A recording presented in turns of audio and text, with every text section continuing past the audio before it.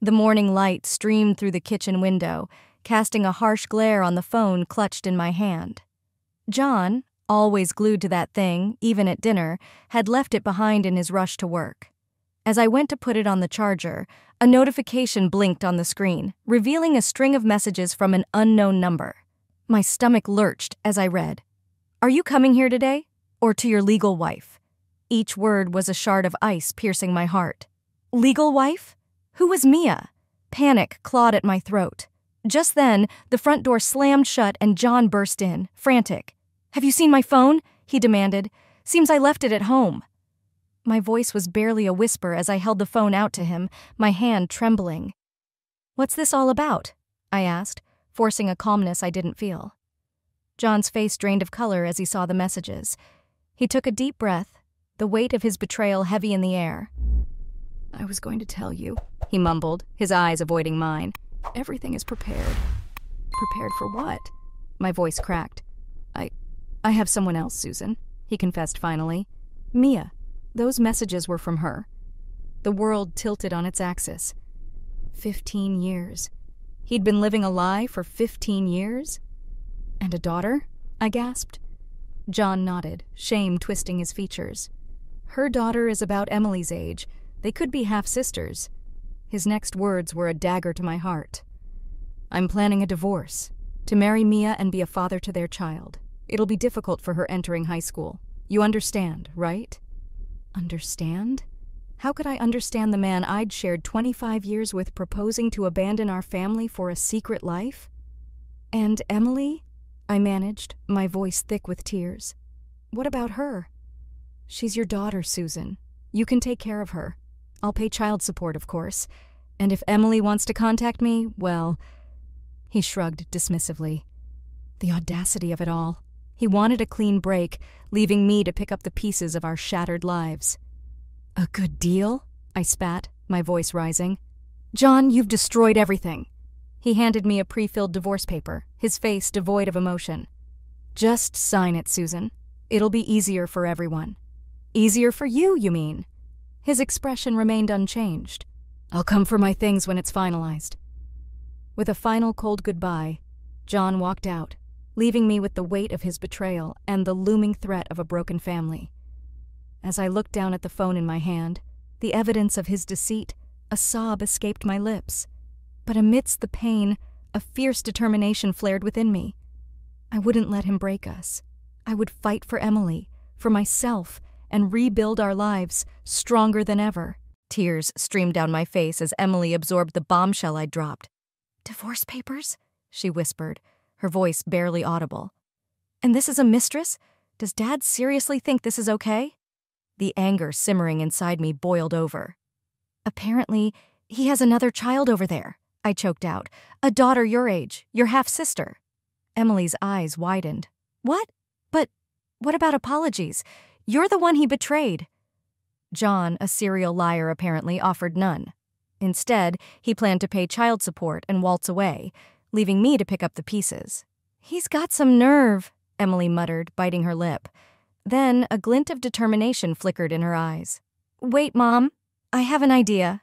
My heart pounded. "An idea? About what?" "If Dad wants to be like that," she declared, a mischievous glint in her eyes, "then we'll have our own plan." Revenge wasn't my initial thought, but seeing Emily's outrage fueled a fire in me, too. "What kind of plan?" I asked cautiously. "Don't worry," she reassured me, a sly smile playing on her lips. "Nothing life-threatening. Since Dad clearly doesn't understand the weight of his betrayal, we'll make him regret it to his core." A shiver ran down my spine. But how? And what about preparation? Emily, bless her genius mind, had already thought ahead. "Relax, Mom," she said, her voice laced with a confidence that surprised me.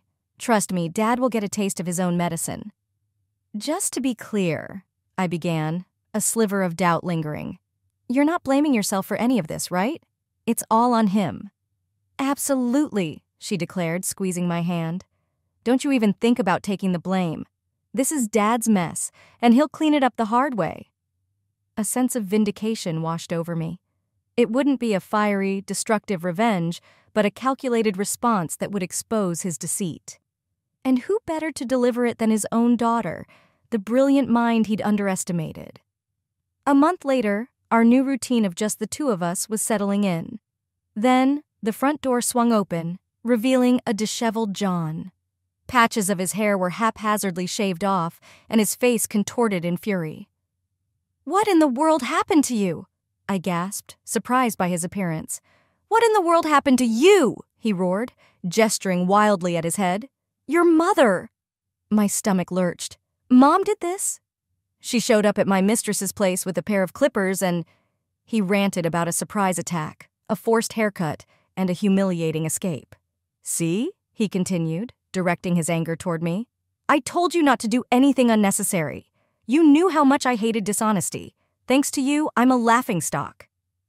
Before I could defend myself, Emily stepped forward. "Hold on a second, Dad. There's been a misunderstanding." John's tirade faltered as he looked at Emily, his face contorted in confusion. "What misunderstanding?" "It wasn't Mom who told Grandpa," Emily stated calmly. "It was me." John's jaw dropped.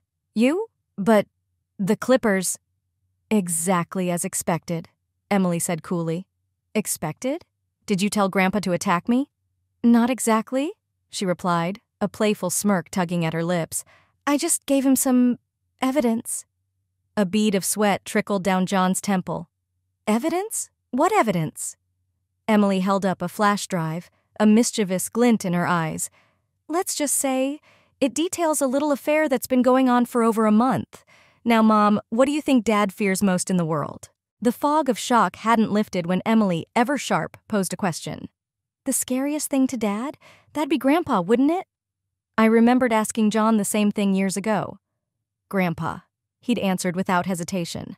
My father-in-law was a man who abhorred dishonesty, a trait instilled in John since childhood. John had always walked a tightrope around him. "I'll talk to Dad," John had thrown over his shoulder. "Don't do anything unnecessary." It was clear Dad desperately wanted to keep Grandpa out of the loop. Fear pulsed through me. John might paint me as the villain, the unfaithful spouse. This wouldn't just hurt me, it could cost him his job. John had climbed the company ladder thanks to Grandpa's connections, but one whiff of infidelity, and Dad's career could crumble. Grandpa was his Achilles heel. We had to act before John spun his web of lies. "We need evidence," I declared, the fog clearing a little. "Already on it," Emily said with a determined glint. But how? John wouldn't leave incriminating evidence lying around. Detectives were expensive and passwords were a hurdle. "No need for them," Emily scoffed, her fingers flying across the keyboard. Within seconds, a triumphant grin spread across her face. "Unlocked." My jaw dropped. "Wow, you're good." "Elementary, Mom," she said, diving into the laptop. "Looks like Dad's mistress was an old flame, someone he reconnected with while I was still a twinkle in your eye. Their emails paint a 15-year-long affair." A photo flickered on the screen, a warm smile on a woman's face. Recognition dawned. It's his childhood friend. I met her once when we visited Dad's parents." A wave of nausea washed over me. Infidelity wasn't enough. It was built on a foundation of betrayal. Suddenly, Emily's breath hitched. "Look at this," she whispered, pulling up another picture. A girl, 10 or 11, stared back, a haunting reflection of John in her eyes. "This must be the secret child, my half-sister, I guess." Anguish twisted my gut, but Emily remained resolute.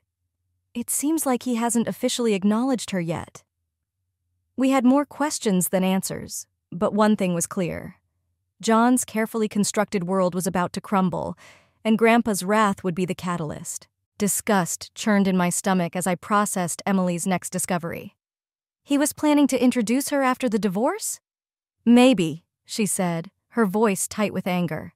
"There's no telling if this child even knows about us." The truth, laid bare on the screen, was a double betrayal. Not just the affair, but the hidden life he planned for his secret daughter. But Emily wasn't done. A new shock flickered across her face. "What's this?" She pulled up a financial document. "A condo?" "A condo?" I echoed, bewildered. We'd rented for years, his excuse being it was more cost-effective. "For his mistress?" "Yeah, and a fancy one, a high-rise near the station. Looks like a hefty price tag, over $1 million. Fury bubbled within me. Here we were, scraping by, while he showered his mistress with luxuries. That's it? I asked, a flicker of doubt creeping in. It doesn't feel like enough. Emily, however, held a firm look. It's good. Concrete evidence would be ideal, photos of them together, maybe leaving a hotel. But this paints a clear picture. The affair, the hidden child, his extravagant spending. It's enough to break the dam. She wasn't wrong. This was a glimpse into John's web of deceit, and it was enough to expose him. But Emily, ever the strategist, craved more. Direct evidence, she muttered, a mischievous glint in her eyes. That's what we need. Photos. Let's pay them a visit. The next day, armed with my camera, we stood across from the gleaming condo building. It looked far more imposing in person. He must have been saving everything for them, Emily whispered, her voice laced with disbelief. A movement caught our eye. John, with his mistress, the woman from the photos, and a young girl who could only be his hidden daughter, emerged from the building. I snapped a quick photo, capturing their picture of domestic bliss. It was sickening, the outward image of a happy family built on a foundation of lies. As they strolled down the street, we overheard snippets of their conversation. John's words, dripping with contempt, were aimed at me. Just shove the papers at her. Doesn't she understand? Maybe she still has feelings for you, the woman, his mistress, interjected, a cruel amusement in her voice. And then the clincher, spoken by the young girl, her voice dripping with childish entitlement. I don't care about her. Dad chose me. Emily's hand tightened around mine. We both felt the raw sting of their words. But amidst the anger, a cold determination settled within me. This wasn't just about hurting John anymore.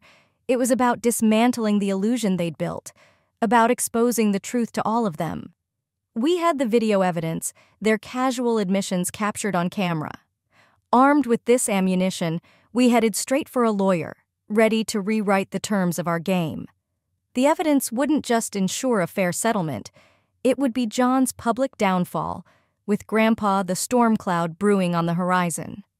We'd expose his lies, not just to him, but to the entire world he'd tried to fool. Emily and I knew the final blow had to come from Grandpa. Unannounced visits were unheard of, so our arrival sent shockwaves through the house. Something happened? Mike, my father-in-law, boomed, sensing the storm brewing in my eyes. I took a deep breath and laid it all bare. The 15-year affair, the secret child, the extravagant condo for his mistress, every detail tumbled out. A tremor ran through Mike, then an explosion of fury. That lying scoundrel? Over 15 years and a hidden grandchild? Where is he now? The mistress's place, I replied, my voice thick with bitterness. In a condo he bought for her, right near the station. Emily, who'd been watching Grandpa with a hawk-like intensity, piped up. He called their child his only daughter, she said, her voice shaking. Does that mean I'm not Grandpa's granddaughter anymore? Mike knelt before her, his large hand engulfing hers. Nonsense, Emily. You're our only granddaughter and nothing can change that. He'll pay for this, every single lie. His expression mirrored Emily's when she'd first hatched the plan, a cold fury simmering beneath the surface. A few days later, the news broke. Mike, armed with a pair of clippers, stormed into John's love nest. Dad, disheveled and humiliated, arrived back at the house muttering about an attack. But the real assault came next. These documents are for you, I said, handing him a brown envelope. He tore it open, his face draining of color as he scanned the contents. Child support, division of property. His voice trailed off. Wondering about the child support amount? I asked, my voice devoid of emotion. Why wouldn't I? He sputtered. Seems fair to you now, doesn't it? Emily chimed in, a hint of satisfaction in her voice. After all, you didn't seem to have any trouble affording $1 million condo for your other family. John's eyes widened. The condo? That's marital property. Not anymore, Emily countered triumphantly. Division of assets, well-established fact. A flicker of panic crossed John's face for the first time. So you're kicking them out? Exactly, I said, meeting his gaze. The condo is being sold. New owners, new residents. "You're heartless!" he roared. "Funny you should say that," I replied, my voice laced with steel. 15 years of lies, John. You've earned yourself this fate." He sputtered, a desperate plea forming on his lips. "I can move back in. I'll break things off with her. Just reconsider the amount." "Too late," Emily said, cutting him off. "These terms are non-negotiable. Lawyer on retainer, remember?" John slumped in defeat. Fine, I get it. I'll move out. But we're still married. We need to talk." "We?" I scoffed. "There is no we anymore, John. We're strangers. The divorce papers were filed the day you left." His jaw dropped. The storm brewing inside me for weeks finally unleashed, and a wave of unexpected calmness washed over me. Justice had been served.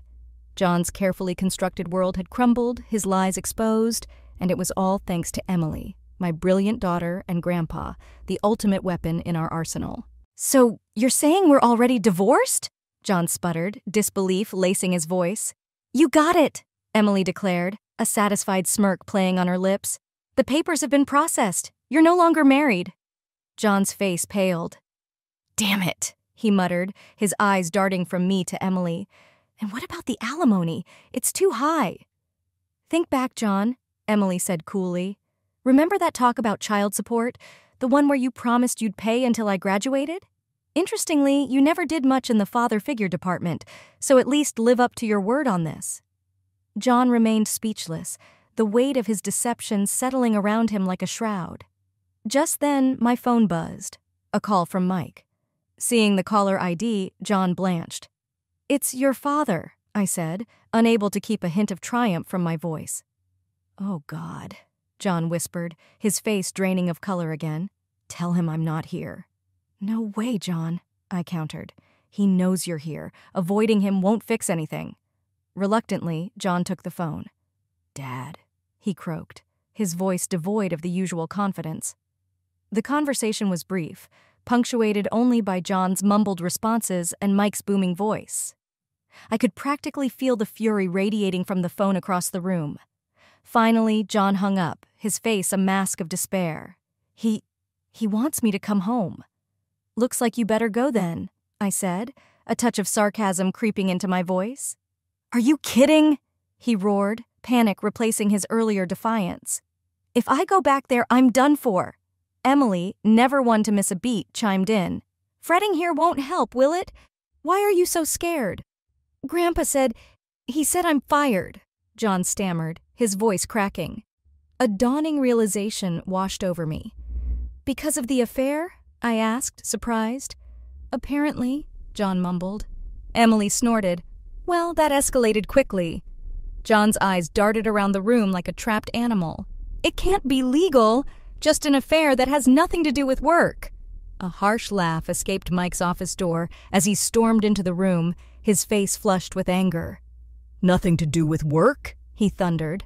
"Have you forgotten all the built-up resentment? The constant absences, the tardiness, the problems with clients? Your co-workers cleaned up your messes constantly while you strutted around like royalty, untouchable because you were the president's son." John stammered, unable to refute the truth in his father's words. "This wasn't a sudden decision, John," Mike continued, his voice low and dangerous. "I've turned a blind eye for years, but that ends today. You betrayed the trust of the company, and worse, betrayed the trust of your family. Don't bother showing your face around here again." Mike's words hung heavy in the air. John sank to his knees, defeated. This wasn't just about the divorce. It was about the complete severing of ties. The son he'd tried to protect, the heir apparent, all gone. His screams of protest and pleas for forgiveness were drowned out as Mike turned his back on him and walked away. A few days later, as predicted, John hired a lawyer. His appeal to reduce the alimony was promptly rejected. It turned out his mistress, a part-time housewife with a meager income, was entirely dependent on him. With his new reality sinking in, John showed up at our door, a broken figure pleading for leniency. "I admit my mistakes," he said, his voice thick with desperation. "But I can't afford this kind of payment." There wasn't a shred of pity in my heart.